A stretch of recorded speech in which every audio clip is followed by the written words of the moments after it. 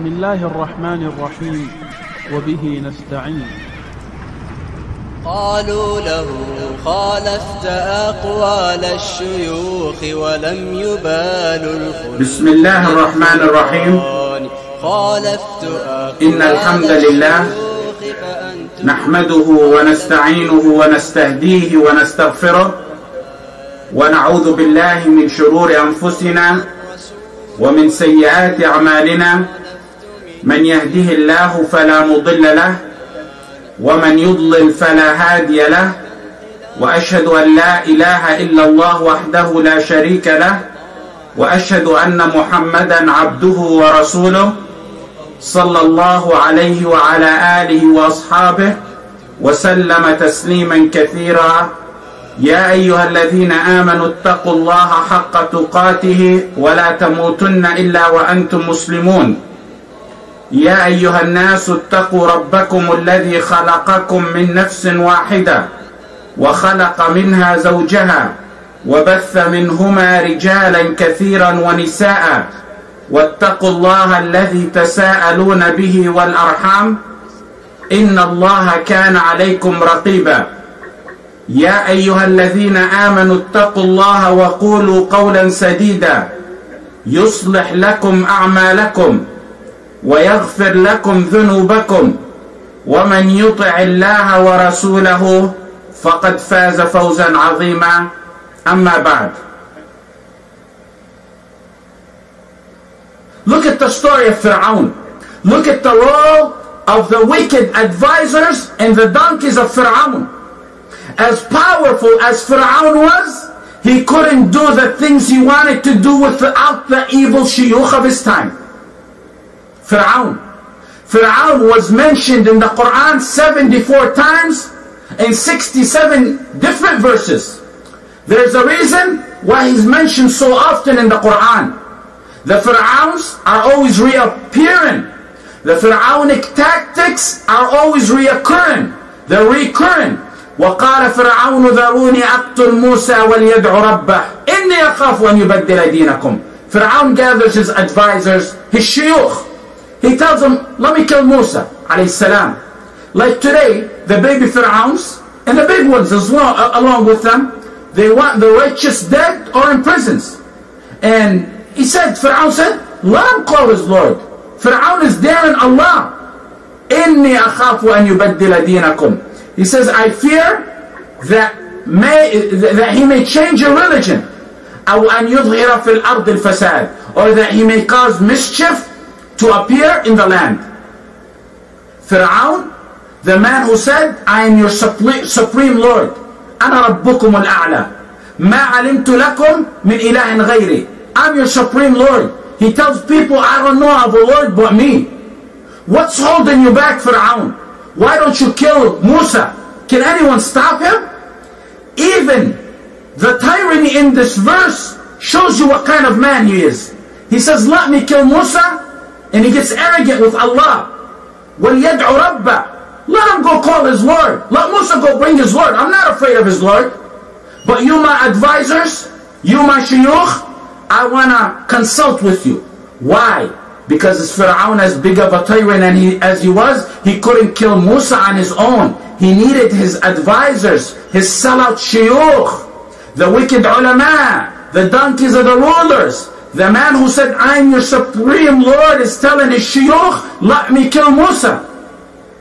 I fear Musā, who's the messenger of Allah, is going to spread mischief. Fir'aun feared a public outcry. He was arrogant with Allah, but he feared the masses. So he went to the devilish scholars for support. ذَرُونِي أَقْتُلْ مُوسَى. He was in reality saying to the Fir'aunic media, to his chiefs, to the advisors, to his Shuyookh, he's trying to tell them, convince the people Musā needs to be killed or imprisoned. The murji of Fir'aun. The Fir'aunic tactic is used today by the baby Fir'awns and the big Fir'awns as well, both in the east and in the west. All the Fir'awns need donkeys to ride on to get their message across. No one listens to leaders. That's why they surround themselves with these ulama. Fir'aun smears the image of Musā with two charges. إِنِّي أَخَافُ أَن يُبَدِّلَ دِينَكُمْ. He wants to change your religion. Meaning he wants to make a coup. He's in reality saying, Musā wants me replaced.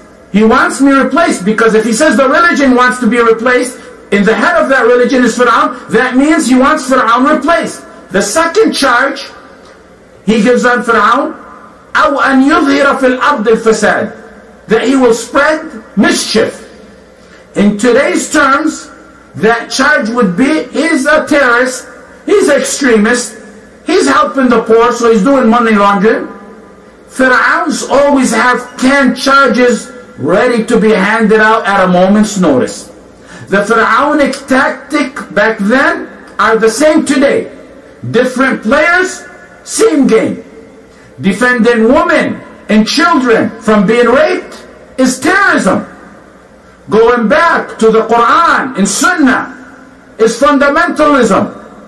Belief in Khilafah is part of Islam, that's extremism. Following the understanding of the Sahaba, that's backwardness. Defending and speaking about the weak and the oppressed of this ummah, that's being radical. When you're on the path of يَعْبُدُونَنِي لَا يُشْرِكُونَ بِشَيْئًا, never ever ever get perturbed or agitated at names or labels thrown at you. That's the path of Musā alayhi salam, that's the path of Muhammad sallallahu alayhi wa sallam, and that's the path of all the righteous. In fact, in this day and age, if the label is not given to you, then that's when you really need to check your path. When the Fir'auns of all times run out of charges to defame people, they begin to charge people with the truth. They charge the people of the haqq with the haqq. They will charge the truth with being truth. Amazing. And I didn't get that from me. It's in the Quran. You see it in practice today, but it's in the Quran as well. All the problems and solutions are in the Quran. When the people of Lut charged him and they ousted him, what was Lut's crime? Alayhi salam. أَخْرِجُوا آلَ لُوطٍ مِنْ قَرْيَتِكُمْ. Drive Lut and his family out of your town. Why? Because they're clean and pure. He's ousted. He's driven out of his town. That means he's punished. When you're ousted, that means you're punished.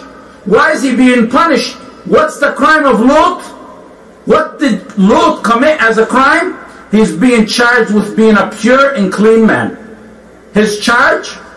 Being a pure and clean man. إِنَّهُمْ أُنَاسٌ يَتَطَحَّرُونَ. Notice when they said Lut was a clean man, they didn't say athhar. That would mean just a clean and pure man. They said يَتَطَحَّرُونَ, which is فِعْلٌ مُسْتَمِرٌ, meaning ongoing, continuous, exaggerated form of purity. He's too clean. His purity and cleanliness is too much. He's ongoing with it. Noble qualities become crimes when the mischief and filth are the leaders. That's why I tell you today, when one is not labeled, that's when he needs to check his path. Today, in the news today, just today, 7 of our brothers, I read in a headline news, were arrested for being extremists and captured by special forces in Tunis. And you know what their case was? They were caught passing out flyers, deterring people and shops from celebrating the New Year's. That was their crime. So when you flip the picture over of Lut and you look deep into it, you will see a good meaning and come out with a good feeling. What is it?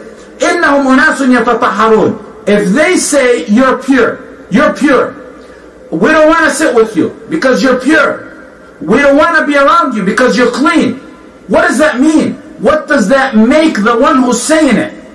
That means they are in reality testifying about themselves that they're unpure filth. They are confessing to it in this life before the next life.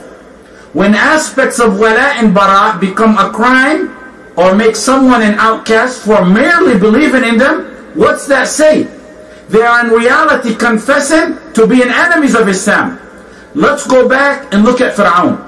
He said to his Shuyookh, to his advisors, to his people, let me kill Musā. The Salafs, the Murji'ah, and the donkeys they ride on, the munafiqeen of Fir'aun, they said, say no more, leader, we got you. That's basically what they're saying. Musa's a messenger. People are starting to know him and love him. When the righteous are loved, even though they're less, they may be fewer, they love with heart and soul. And it's not that easy for Fir'aun to kill him without the support of his shuyukh, who will inject the masses with false talk, as you're going to see. What do you think the Fir'awns of the East and the West, why do you think they surround themselves with certain evil scholars?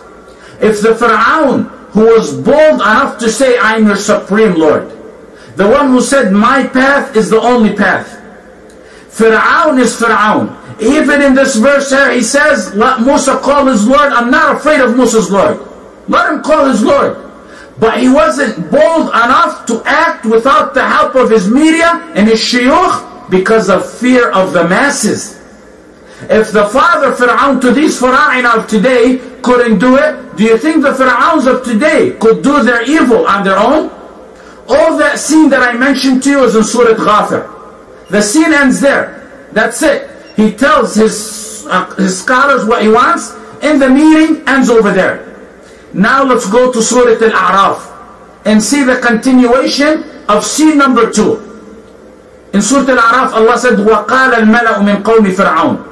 Now the shuyukh of Fir'aun took on to campaigning for Fir'aun. They want to justify the killing of Musa. وَقَالَ الْمَلَأُ مِنْ قَوْمِ فِرْعَوْنَ أَتَذَرُ مُوسَى وَقَوْمَهُ لِيُفْسِدُوا فِي الْأَرْضِ وَيَذَرَكَ وَآلِهَتَكَ. You leave Musa and his people to spread mischief in the land?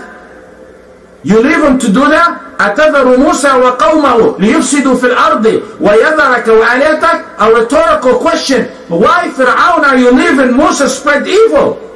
It was Fir'aun's suggestion, but the wicked scholars were campaigning for his idea to promote the killing of Musa alayhi salam.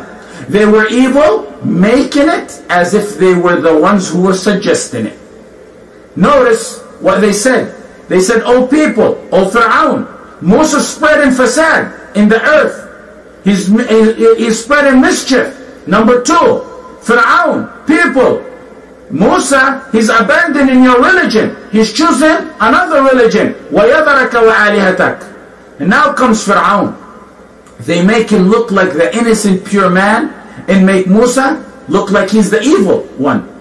Fir'aun suggested and wanted to kill Musa, but the wicked ulama of Fir'aun changed it around because they're evil.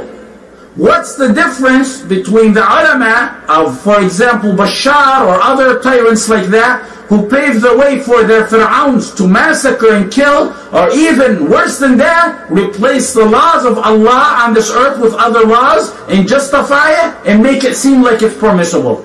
Look at the delicate detail in both verses that I just mentioned. When Fir'aun told them in Surah Ghafir, he told his advisors as justification, Musa wants to change your religion or cause mischief. That's number 1. His worry was to stay on the throne.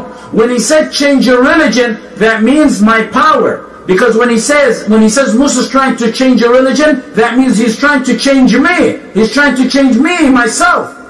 That's number 1. Number 2 justification Fir'aun gave is Musa is spreading mischief. When the media, when the shuyukh took that word, they did dirty campaigning for Fir'aun. But they were a little bit smarter, so they changed it around in the next verse. So they said, number 1, لِيُفْسِدُوا فِي الْأَرْضِ. They mentioned mischief first, then changing religion, which is changing Fir'aun. Why did they do that? Because when Fir'aun spoke, his number 1 worry was his power. The wicked shuyukh, the advisors of him, now speaking to the masses, know that the masses care more about mischief. They want their neighborhood safe, the town safe. They care more about that than about Fir'aun being a leader or not a leader. That whole Indian scene over there was for the next verse. قَالَ سَنُقَتِّلُ أَبْنَاءَهُمْ وَنَسْتَحْيِي نِسَاءَهُمْ وَإِنَّا فَوْقَهُمْ قَاهِرُونَ. Fir'aun says, we'll kill their sons and enslave their women and we'll have irresistible power over them. They made Fir'aun seem like a poor, innocent little man who said, okay, if you insist, I have no choice. They made him seem like poor, innocent Fir'aun, as if he was merely reacting to the people and the advisors and the Shuyookh. This shows you the wicked yet dangerous role advisors and some ulama play to rulers when they're corrupt. What you see today is no different. Evil comes from the palaces, carried on the tongues of evil scholars and through their evil media. Listen to the tail of this verse, the end of this verse. وَإِنَّا فَوْقَهُمْ قَاهِرُونَ وَإِنَّا فَوْقَهُمْ قَاهِرُونَ. We have indeed irresistible power over them. Fir'aun could have said, وَإِنَّا لَهُمْ قَاهِرُونَ. We have irresistible power to them. Instead of فَوْقَهُمْ. لَهُمْ could have been used instead of فَوْقَهُمْ. In Arabic, both of them work perfectly. They can be used interchangeably. When he said over them, فَوْقَهُمْ, instead of to them, لَهُمْ, it shows the peak of tyranny. Many get cowardly in times like this. They don't want to speak the truth. They don't want to hear the truth. They don't want to even practice the truth. Some are so terrified today that they are even afraid to think the truth. وَإِنَّا فَوْقَهُمْ قَاهِرُونَ. That's the peak of arrogance. To terrorize people so they can't say a word. So they can suppress the thoughts. That's the status we're in today. When the Fir'awns of today tell us, وَإِنَّا فَوْقَهُمْ قَاهِرُونَ, we are irresistible over you, we say back to them what Allah said twice in the Quran, وَهُوَ الْقَاهِرُ فَوْقَ عِبَادِهِ وَهُوَ الْحَكِيمُ الْخَبِيرُ. No, we got Allah. Allah is the irresistible. Allah is the supreme over all His slaves. Twice in the Quran, وَهُوَ الْقَاهِرُ فَوْقَ عِبَادِهِ وَيُرْسِلُ عَلَيْكُمْ حَفظه. Allah is the irresistible. Allah is the supreme. It's amazing. This verse is stating that Allah is irresistible, and it comes right after the verse that after Allah says, and if Allah afflicts you with harm or difficulty, وَإِنْ يَمْسَسْكَ اللَّهُ بِضُرٍ. Like we said, you say you're a believer, you're going to be tested. So be firm, because Allah is the irresistible, Allah is the supreme. When the scholars of Fir'aun were able to succeed in saying and fooling the masses, Musā gave the solution to his people in 4 sentences. Each one of them is worthy of a lecture on its own. The first thing he said, Ista'inu billahi. Seek help in Allah. Number 2, wasbiru. And we need every one of these. Be patient. Number 3, Inna al-arda lillahi yurithuha man yasha'u min ibadih. The earth is for Allah. He grants heritage to whomever He wills of His slaves. Number 4, وَالْعَاقِبَةُ لِلْمُتَّقِينَ. The end destiny is for the muttaqeen. Stay firm. Don't back down on your belief. Don't change. Don't compromise. Don't mellow. Don't delude. Don't waver. The victory of the flag of La ilaha illallah Muhammadur Rasulullah flying high above is a victory, no doubt. But the ultimate victory is to die steadfast on the truth of Tawheed. Look at the people of the trench, the Ukhdud, the people of the Ukhdud. The blind man who was the king's helper and the king's friend, who believed, and Allah gave him his eyesight back. He believed in Tawheed. He was killed. The young boy who believed, he was killed. The priest who taught him, he was killed. The boy speaking the truth after they failed to kill him by the will of Allah, he said, you'll be able to kill me if you take an arrow out of my backpack and say, in the name of the Lord of this young boy. He was killed, and he was on the Tawheed. The masses who believed in them also were killed. That was a victory. When the blind man was killed on Tawheed, that's considered a victory. When the priest was killed on Tawheed, that was a victory. When the boy was killed on Tawheed, that was a victory. When the trenches were dug and the fire was blazing and they threw the people in it, that was a victory to them. When the mother with her baby stood before the fire and they took baby one after another, and then they got to her last nursing infant and she became hesitant, The innocent infant spoke by the will of Allah the golden words that we need today. He said, "Mother, اصبري إنك على الحق." Be patient, you're on the truth. Everyone believed. They were minutes into Islam. They were minutes into Tawheed. Not a single one returned as a disbeliever. They know that this boy was not killed except by the will of Allah, the one and only one Allah. The yaqeen manifested into their hearts, that even the blazing fire before their eyes didn't waver their faith. We're not minutes into Islam. We're born generation after generation. We had Tawheed, and a lot of time for Tawheed to sink deep in our hearts. But did we let these meanings sink into our hearts? When Allah mentioned the story of the people of the Ukhdud, He said, إِنَّ الَّذِينَ فَتَنُوا الْمُؤْمِنِينَ وَالْمُؤْمِنَاتِ ثُمَّ لَمْ يَتُوبُوا فَلَهُمْ عَذَابُ جَهَنَّمْ. Those who harmed the believers and didn't repent. Those killed were believers. The killers were the disbelievers. But we don't know that they were doomed on this earth. The killers lived on. We don't know that they were ever doomed on this earth. Of course, in the Akhirah, Allah said, if they repent, فَلَهُمْ عَذَابُ جَهَنَّمْ. But in this earth, it seemed and it appeared that they're victorious. My point of that is what Ibn al-Qayyim rahimahullah said, remaining steadfast on the true Tawheed and dying on it is the ultimate form of victory. The flag of Islam is hovering high above on our lands. That's another form of victory.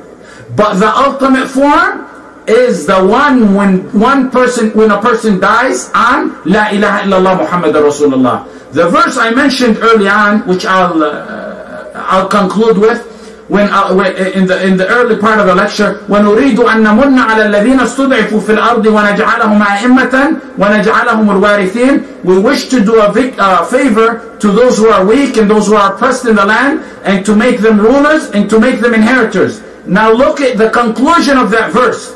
وَنُمَكِّنَ لَهُمْ فِي الْأَرْضِ وَنُرِيَ فِرْعَوْنَ وَهَامَانَ وَجُنُودَهُمَا مِنْهُمْ مَا كَانُوا يَحْذَرُونَ. And to establish them in the land, and let Fir'aun and Haman and his hosts and his chiefs and his Shuyookh receive that which they feared.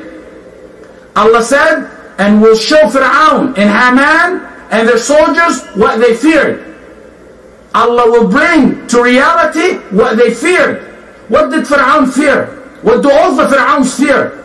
The victory of Islam and the demise of tyranny in their thrones. Fir'aun feared the Tawheed that a young boy in Bani Israel is going to bring. Therefore we ask Allah subhanahu wa ta'ala to show the junior and senior Fir'auns of today that which He showed the Fir'aun of Musā.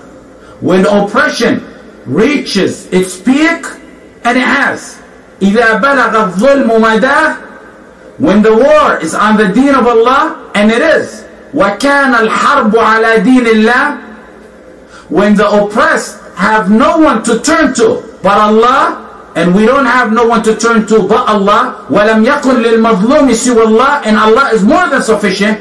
We don't say it as minimizing it. Allah is more than sufficient. Then Allah, that's when Allah intervenes. سَاعَتَهَا يَتَدَخَّلُ الْإِلَهِ. That's the meaning of the last verse in Surah Yusuf. حَتَّى إِذَا اسْتَيْأَسَ الرُّسُلُ وَظَنُّوا أَنَّهُمْ قَدْ كُذِبُوا. When the messengers give up hope and they think that they were denied and that's the end of it and that they lost, that's when the victory of Allah comes upon them. This is an ummah, our ummah is an ummah that gets sick but doesn't die. This is an ummah that dozes off at times but doesn't sleep. Not since it awoke 14 centuries ago. If it was destined to die, it would have died with much worse calamities. But it is guided by Allah subhanahu wa ta'ala, and He is alive and He never dies. The more they fight Islam, the more Islam intensifies. The more they try to turn off the brightness of Islam, the more it flares. When they leave Islam alone, it spreads and it extends. For them, it's a lose-lose situation. Allah is watchful over those who deter. Allah is independent of those who desert. Allah's wrath will never be turned away from those oppressors. Victory of Allah hovers above the believers, waiting for the word of be, kun, from Allah, and it's done. So don't occupy yourself with the timing of the victory, but rather occupy yourself with implementing يَعْبُدُونَنِي لَا يُشْرِكُونَ بِي شَيْئًا. In this 1/3 end of the night I say Ya Hayyu Ya Qayyum. We are in different continents actually, who met for your sake and only for your sake, and Allah is my witness that I love you all for His sake. Ya Allah, just as we gathered here, reunite this gathering under your throne on the judgment day, and then on pulpits of brightness, and then reunite us entering Jannah in Zumara, in this group. Then again reunite us reclining on thrones in Fir'aws, eating and drinking and talking about days like these, while you tell us كُلُوا وَاشْرَبُوا هَنِيئًا بِمَا أَسْرَفْتُمْ فِي الْأَيَّامِ الْخَالِيَةِ. Eat and drink at happiness and ease for the deeds which you have done in the past. جزاكم الله خيرا وصلى الله على سيدنا محمد وعلى آله وصحبه وسلم.